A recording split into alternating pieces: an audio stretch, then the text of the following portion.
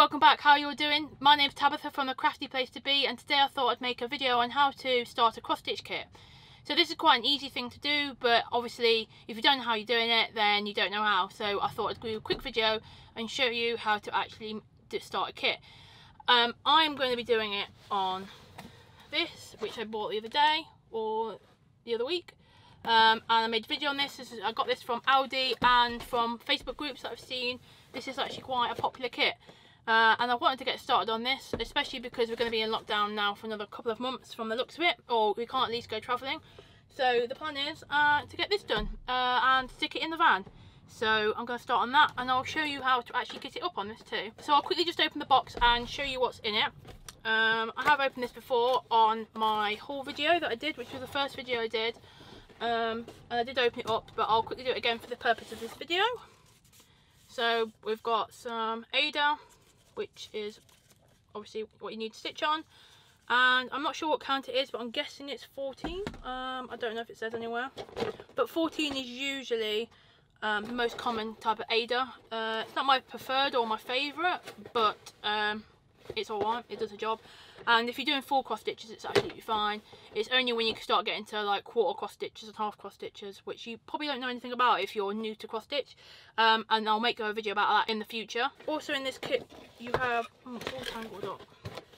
Also in this kit we have all your thread and a needle. Oh, that's stuck in there. That's the little salt air thing. You have all your thread, which has been nicely put into a chart, so you can easily pick up the colours, and the colours in this are super nice too. It's like stitching a rainbow. Also got your needle as well, which more than likely this won't be a great needle. There's actually a couple here. Sometimes they're alright, but I do find that they break really easily sometimes. It kind of depends what you get, but if you do get like the more expensive ones, then they are easier to like thread the wool and everything like that.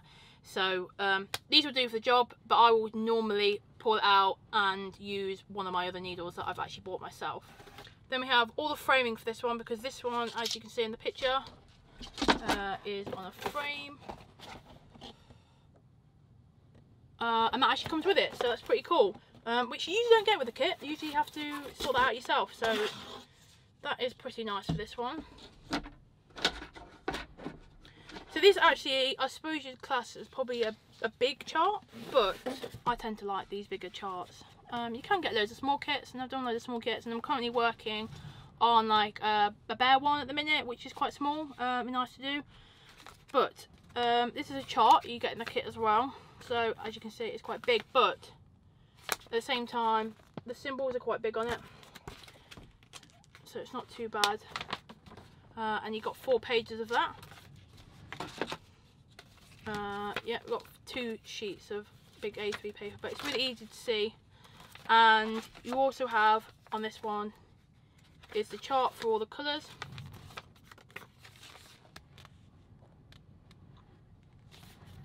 So this might look really daunting because there is like a lot of colours, but honestly it's not that bad. So one of the first things that you need to do with your Ada is actually unravel it. Now I've actually got the sellotape off it, and as you can see it is actually quite big, because look at the size of that. Usually you should have a lot more fabric than you actually need in a good kit, and because this has been rolled up it's going to be a little bit hard to play with. But the first thing you need to do, well, one of the first things you need to do, and it's best practice to do, and if you read the instructions most of them tell you this, is to start in the middle. So the best way to do that is fold it in half. I mean, it doesn't have to be perfect, but finding the estimated half is a good practice, because you don't want to run out of Ada. That would be a disaster and not something that would be nice to happen to you, especially if you spend hours and hours stitching something up and then realising you run out of fabric. So the best practice is to fold it in half and then half again.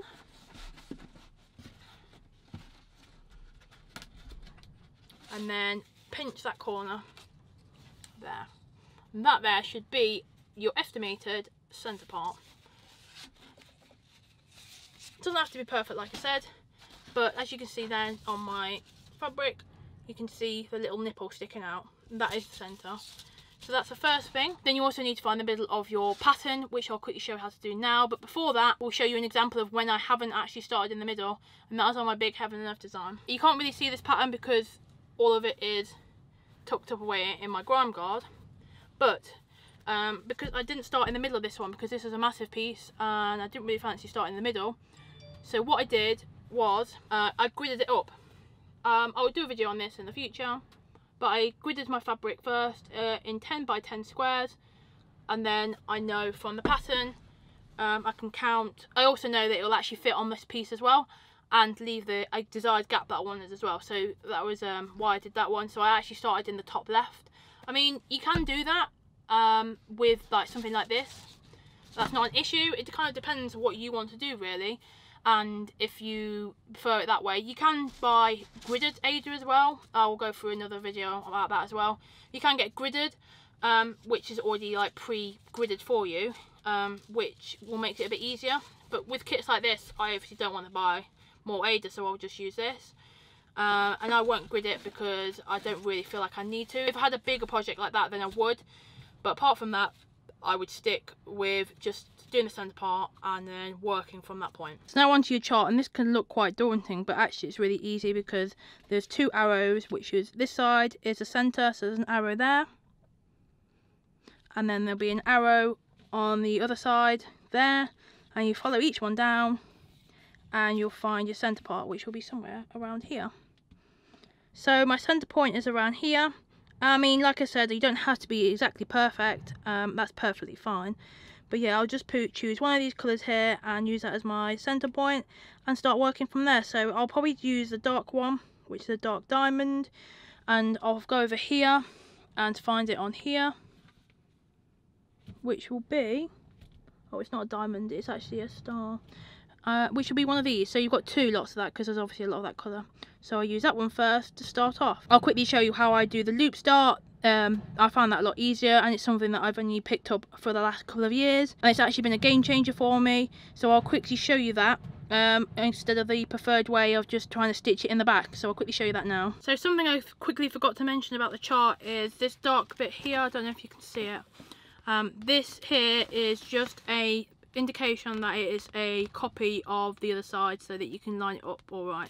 So don't copy that bit and then go over to the other side. So that here is the exact same as the other side, and then it'll line up. So it just makes it a bit easier to read the chart.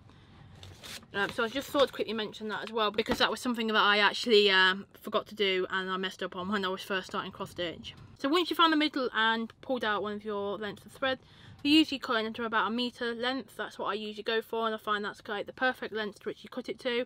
If they are too big, they can like knot up and get in a bit of a pain and stuff.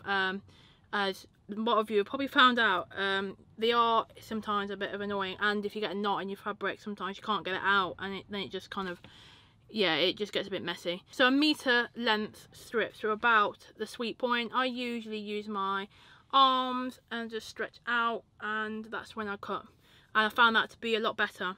So your kit will probably tell you that you'll need 2 strands of thread. I don't do that, because if you have any even number amount of thread that you need, then you half that. So I'm going to pull out 1 right now, and the best way to pull them out is to get all the ends and thread them out, pick 1 and just pull. I find that if you try and do 2 at a time, it will knot up, and the amount of times that I've ruined a whole skin of thread through, not a whole skin, but a whole length of thread, just because it's got knotty, is a pain. So I found that like this length is quite fine, and then you half it.